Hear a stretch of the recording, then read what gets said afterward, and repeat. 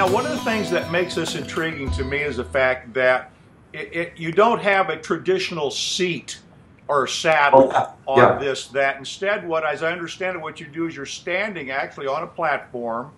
You're sort of leaning back, and if it looks like you have the ability to sort of straddle maybe kind of a short, stubby seat or whatever, or saddle or whatever you'd like to call it. But mainly, it's all about standing there, right?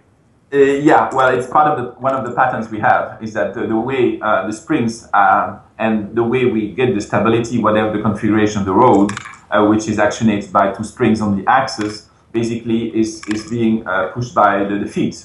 But the seat also follows the movement, and it's a kind of bucket seat, but only for your butt and the lumbar rest.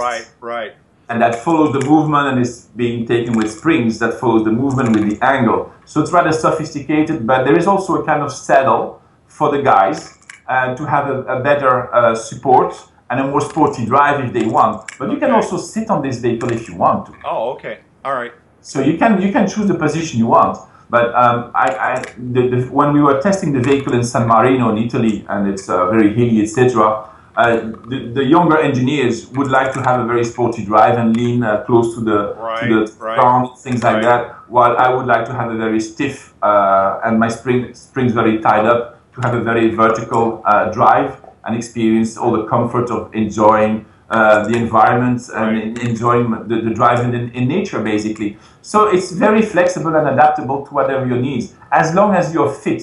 I'm not saying this vehicle is designed for disabled persons. It has not that purpose. Unfortunately, we cannot do it all, but it covers basically ergonomics from age 6 to 77 as long as you're fit. I have a friend who happens to be 80 who tested the vehicle a few years ago and he was really fine with it. Yeah, okay. The worst case scenario, if you're not really good, because you have to understand that the front is swinging with the springs, it will take you maximum 15 minutes to learn the process and have the feeling. If you don't drive fast, you will be doing very fine in no time. Right. Okay. Very cool. So now, you've got the main rider, I guess is the best, or driver in this case.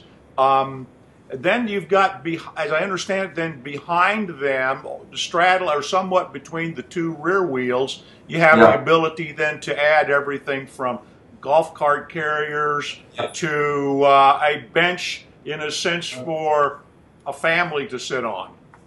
I want to show you this at a confidential basis. These are the latest cases we are working on. Okay, all right, got it. And we have 7 different cases we can use with different colors to basically protect. The major issue you have with this type of vehicle is stealing. So you want to secure all your belongings on that. So it's a very versatile vehicle where you can put seats, you can payload capacity, platforms, extension of platforms. So it's basically everything you want. But basically the 2 arms in the rear protect the rear passengers from lateral accidents, which you don't have with a bicycle, with a scooter, or any other two-wheeler. Yeah, right. So basically, in case of lateral impact, the cage will protect you. Of course, if you're against the wall, there's nothing we can do. It will be an accident. But otherwise, you're going to be laterally pushed and protected, which is not the case of a bike. Some people in the traffic regulation will argue that you can inject yourself from it. This is highly theoretical. All people think they can inject themselves from a critical situation. I happen to be a biker too. I wonder how and when I will be able to inject myself. It's the best case scenario of an accident is when you have the time to inject yourself from a critical situation. Right. Well, I mean, that doesn't happen with a bicycle. You know, you got one way on a bicycle, and that's over the handlebars. Yeah. Exactly. Yeah, exactly. Okay. So let's talk about some of the materials that go into this. Then we were talking about that you've got it's a very light frame comparatively speaking. So talk about the sort of how you selected the materials and how you used them. Yeah. Well, there were 3 different options. One was aluminum, steel, and of course composite, like carbon fiber and things like that. So we were puzzled between aluminum and steel for quite a long time, and then I decided we will go for steel. Aluminum, in our case, is not the right solution because we have an open frame. It's not a closed frame like a bike or a VTT bike or a sports bike could be. Right. So it needs to be steel because it's flexible, it's stronger. Some people may argue it's going to be heavier. I'm not convinced of that at all. For having worked closely to the steel industry, and I have seen chassis for cars made in aluminum and steel, and they turn out to be the same weight. Yeah. While steel is much more performing and cheaper. And as we were targeting, and the idea is to reverse the process of cheap imports, is to export, while people in Africa will love to fix their bike themselves. In aluminum, you cannot do that. And for example, if you deal with many bikes and aluminum with electric bikes in Holland, for example, enclose their batteries into the steel frame. If you have a failure of battery, you have to basically destroy your frame to reach your cells. Right. Yeah. Destroying it and fixing and putting new cells, fine, but I wonder how you're going to fix your frame afterwards. Yeah. Not obvious at all. So we like steel for that purpose. Cheap, very strong, but much more flexible, much more responding in terms of effort and comfort. Right. In fact, I just read, I don't know if you saw this or not, but there is apparently a new steel alloy that was developed in South Korea that supposedly is really quite strong and quite lightweight, and they're apparently hoping to begin to develop that specifically for use in the bicycle industry. I haven't heard about that because lately I focused on battery technology, right. And I heard that there are some new batteries out there that are very, very interesting, that are ceramic based. They would be cheaper, lighter, and faster to reload. And that's the beauty of our scooter, is that basically it's light electric vehicles, and there's lots of progress made for light vehicles, while for the car it's going to be taken out a while before it hits the market and be really competitive. Right. Well, let's talk about the electric side of this then. As I understand it, what you have is your electric traction motors, hub motors, I assume, on yes. The two rear wheels. So maybe explain how you have this set up. Well, we have three wheels, and basically the first vehicle in the range is a vehicle which we call the Junior today. The name will change when we hit the market for good. Okay. But basically, it's a vehicle that will have only one front engine with maximum 500 watts, okay. like an electric bicycle, but a very light version. Okay. One pack battery will give too much autonomy for that age because it's accessible from kids from age 6 to 10. Okay. You don't want them to take a GPS, they will go to the Bahamas with their own luggage, you will never see them again. So you have to be cautious with that.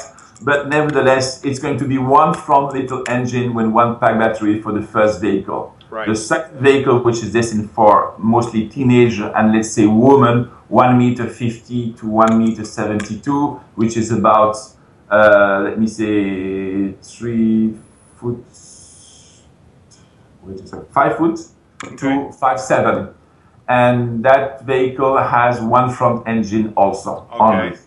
But it could have 4 packs of batteries of 20 amp in terms okay. of autonomy. And the next one has 2 rear engines. The next one has 2 rear engines, and the last one has 3 engines. Ah, okay. That's the one that the young guys like to tool on, right? Well, they like to tool all of them. It's not a question. The first one will go maximum 9 miles per hour, okay. and will have a parental key right. that the parents can set off, because 9 miles per hour at age 6 is much too fast. Yeah, no, it's a fairly good speed, because I'm riding along my bike at 15, 6 years old, it's too fast. Yeah. I think kids physiologically control their 3-dimensional space only around 10 and 11, age 12. Oh, interesting. Okay. Yeah, fully. They are aware of what's happening. Before that, they don't have the notion of speed, and it's still long. It needs to be cautious. Right. So not everyone is at the same level in age and experience with that. So right. you need to be very cautious with that.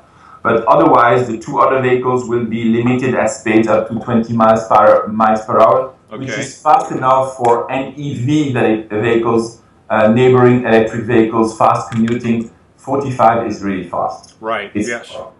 Now the other ones, and the 5 vehicles are basically folding and dismountable for okay. obvious and practical reasons, for sanding, change supply, etc., and also for taking your vehicle on vacation. So you can leave your camping car under the trees, and you have your tool to do sport and Right. fishing and shopping, etc. Right. But the Rhino today is the only one, once assembled, is not foldable and not dismountable. Okay. And that's more of a for cargo and commercial. Vertical market tool that can be used for shopping, advertising, everything, you name it. Right. It's a very strong one. And the last one is an Explorer, more destined for family, leisure, and for yachting, of course. When you arrive somewhere, you have a tool to discover, bring the food back to the boat, etc. Right. It's really a family tool. Okay. But it will go 50 miles per hour. That's really fast. Yeah. Now, the beauty of the system in terms of electronics is that we will design the system, that the system is designed in such a manner that we can dim down the speed to whatever local traffic regulation imposed by a state or a municipality or whatever, to make it compliant or avoid the helmet, the insurance, and the tag. Right. Well, let's talk about some of the regulatory aspects of this then. Obviously, the 20-mile, the fact that it's a tricycle, there are no pedals involved, right? So you're not going to pedal it. So I'm thinking in terms of U.S., this would not qualify as a low-speed electric. Well, the U.S. is very, how would I say, easy regarding the regulation of the traffic. On that perception. If we want, we can put our vehicles without any certification on the roads, which is most what people do. But nevertheless, for the US DOT, our vehicle at speed up to 50 miles per hour are considered as a motorcycle. Okay. Okay. Now, the US is very free in that respect, but when you have a liability issue, it's up to you to prove that you did your due diligence and all your research and your quality control inside the company to prove you have outsourced the traceability of all your components and exactly what you're doing. While the European regulation, the US certification and homologation, as they call it, is much more demanding and much more hard to integrate from the beginning on, which I like, because it obliges you to integrate the highest specs and the functional and technical specs from the beginning on in the design, knowing that the rest will follow naturally. Right. This is why we are basically now partnering with a company that is Minnesota-based, or engineers who are going to pass and do materialize the last 5 vehicles for EU certification and US DOT, because we want to reach that. Okay, so you are planning then to make this available in the North American market. Yes. But I'm guessing that the original design for this, and you were thinking primarily the European market, is that correct?